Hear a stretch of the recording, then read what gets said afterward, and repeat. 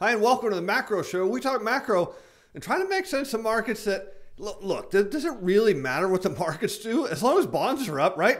It's all that matters, am I right?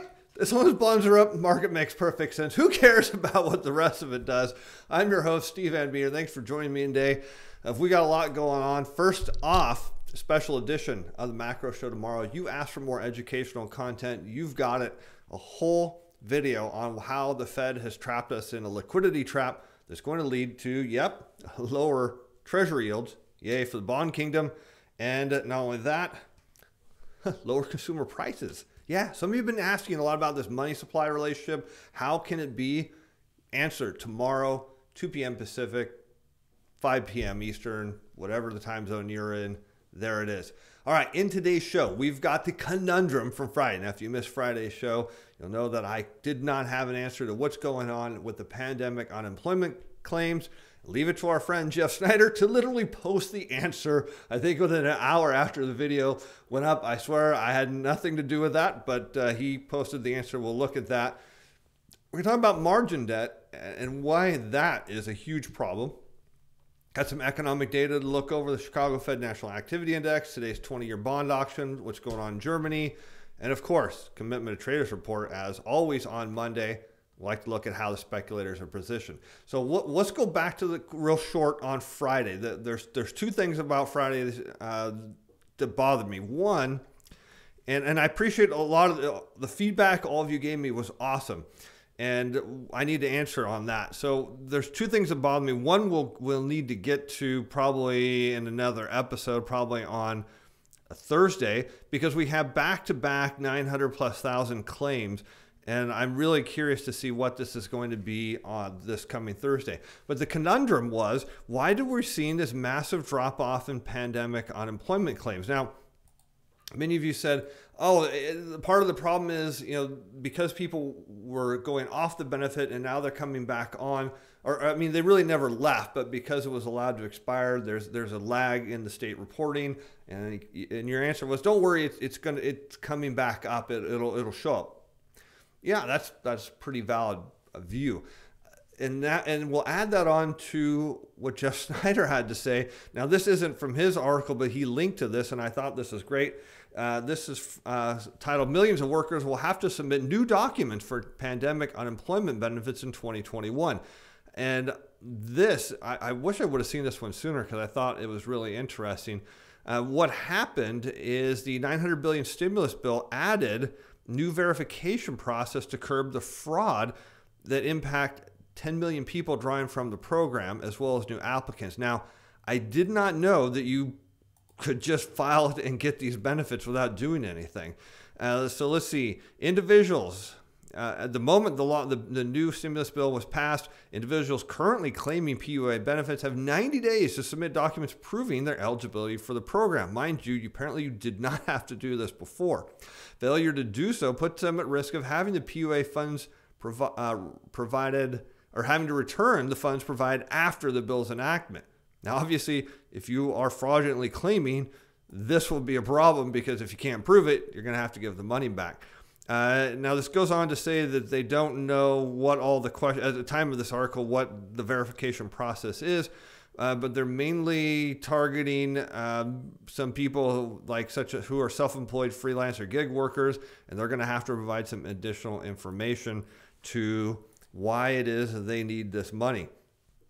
And so in the past, this is what I find most interesting, and I imagine some of you will too, is when this was originally established, people could self-attest that they were eligible for the POA.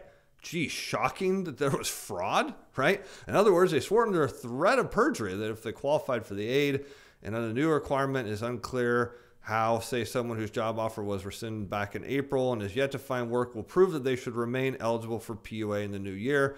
Will they have to dig up an old email? Who knows? But nevertheless, the answer to all of this question is this new verification process, and they will have people who apply for PUA the first time starting January 31st will have 21 days to submit their verification process. Now, does it start to make some sense of why, if apparently they believe 10 million people on this program are on it fraudulently, that why they are dropping their claims? Because, well, not eligible for it. So there you go. You got 21 days to prove you're eligible. If you can't, give money back.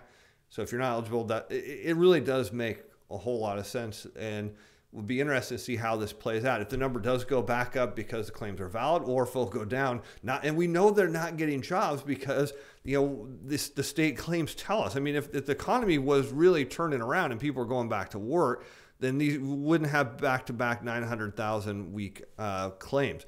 So let's talk about margin debt. And this is from the Advisor Perspectives website. You can look this article up. They update it usually about once a month as the data comes out. And this shows margin debt. Now, what is margin debt? It's people borrowing either from the dealer or pledging their securities to get additional money. They're borrowing against their accounts.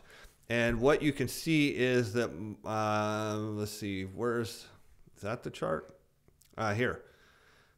FINRA margin debt and the S&P 500, you can see margin debt is now all-time highs. This is what's driving the market, is speculative investing, people borrowing money and buying stocks in the middle of the largest pandemic since the Spanish flu, and in the middle of a recession, on the hopes that stock prices will go higher regardless of what the economy is going to go through.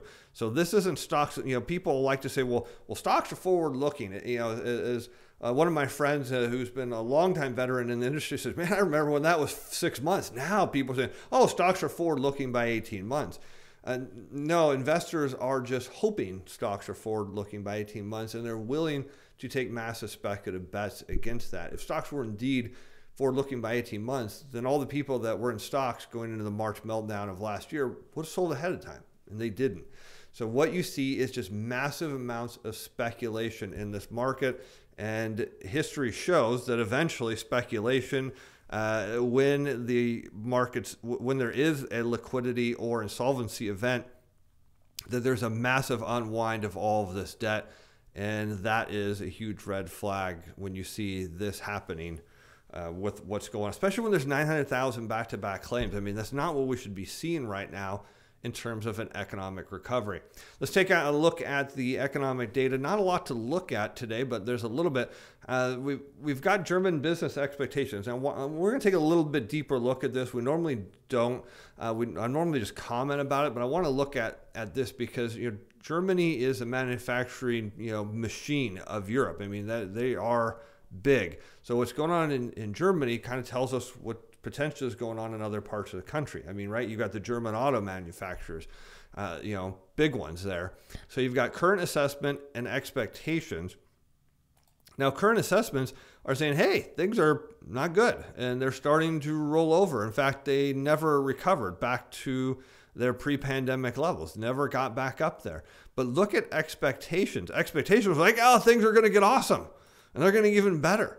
And all of a sudden, expectations are falling. So what you're seeing in Germany is this notion of a recovery. Well, we're not seeing it there in this data at all. Let's go on to look at the, Chicago Fed National Activity Index. Now, this is a great report. Comes out once a month. And as you know, we like to look at this.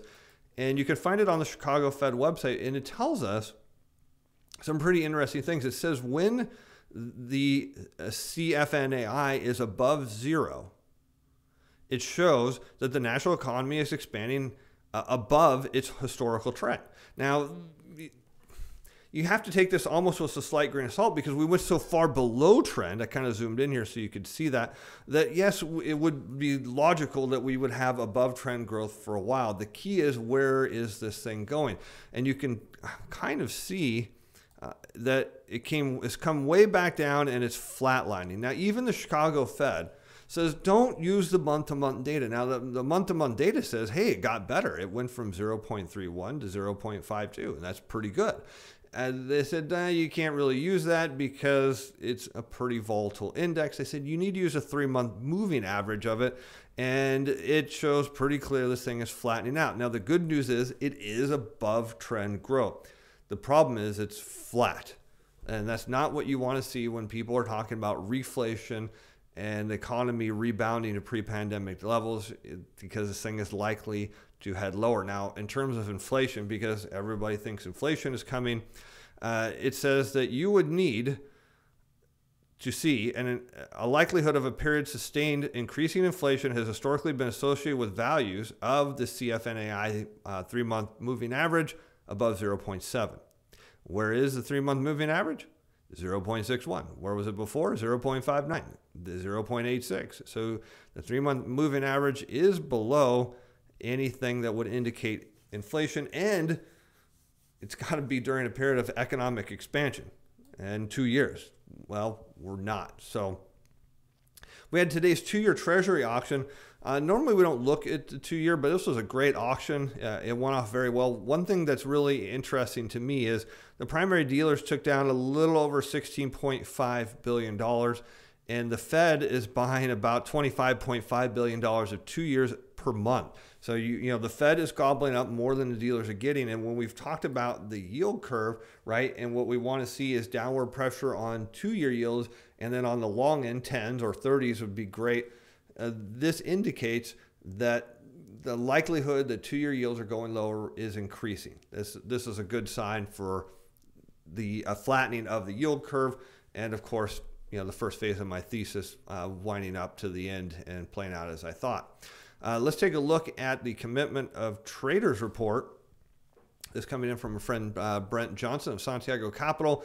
Shorts increased by 2,500, a little over 2,500 contracts, not much, to the net positioning of negative 199,000, which is still, well, amazingly large. I mean, yeah, it's not the worst, the lowest in history, but it is really, really high, or really, really low here. And that is likely to lead to a massive speculative unwind, which, as many of you know, when the CTAs trigger back in their buying, these speculators are not going to be able to stop that volume of buying. And it looks like today, we'll get to the charts, the buying pressures are done. Let's take a look at the broader report from Hedgeopia. We see that after going to a net short position on 10 years, large specs are back long the 10-year. So they had a quick change in mind about that, but they, as we just saw, they had no change in their view on the 30-year, deepening their short position. I mean, it's interesting. You see people that are going after companies like GameStop and AMC and shorting or buying or taking long speculative long positions to bid out the shorts.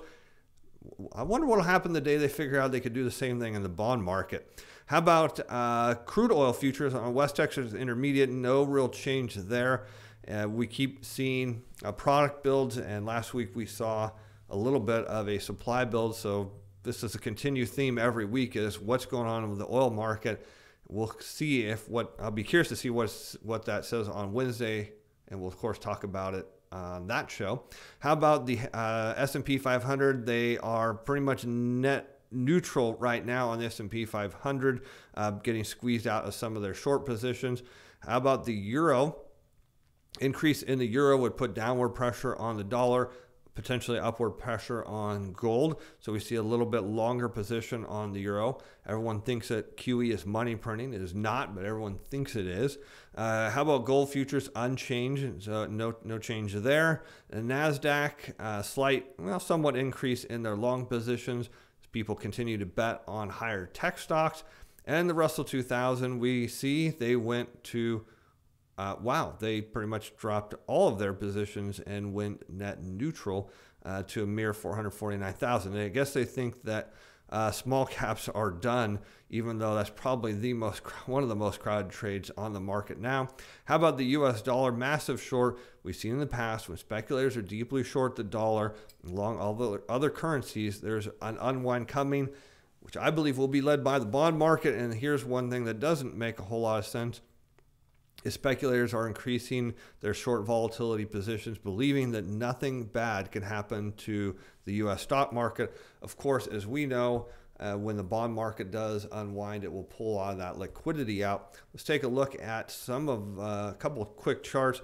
We have TLT reversing here, gapping up, overnight trading, and then a solid day. When you see a candlestick like this where it opens and then closes pretty much right at the high, I mean, that is a strong showing in the bond market. So potentially a gap up higher tomorrow night. We'll see what happens tomorrow. And what am I watching? Really interested in GDX, as I mentioned on the Sunday night chart show. I'm really interested to see further rejection here at the 50-day moving average. What I'm looking for to see either potential liquidity or insolvency crisis is GDX down and TLT up. Now remember, they do have a long-standing relationship, so it's possible TLT rising could also pull gold mining stocks higher, but if gold mining stocks can't rally with it, then that is an ominous sign to me. What else do we have maybe of interest? How about emerging markets still sitting near, is it at all time? I can't remember. Are we at all? Yep, at all-time highs. You think if there's something set for a reversal, that might be one of those, especially if GDX goes down, that would be your indicator. So I'm Steve Van Meter. As always, appreciate you being fans. Appreciate your feedback. Thanks for all the likes. Thanks for the subscribes. Check out tomorrow's show. It's going to be great. I got the whole report from the St. Louis Fed linked in there. We're going to go through it step by step. What it does is it validates everything I've been teaching you. Tells you exactly how this is going to play out, courtesy of the Fed. And of course, that's when you understand how the markets work, then you start to understand what I did is I built my thesis around exactly how the system works. And because it's a macro thesis, it takes a little longer to play out. But for those of you who are Real Vision fans, make sure you tune in tomorrow. I interviewed the new president and big fan of the show. He's laughing right now.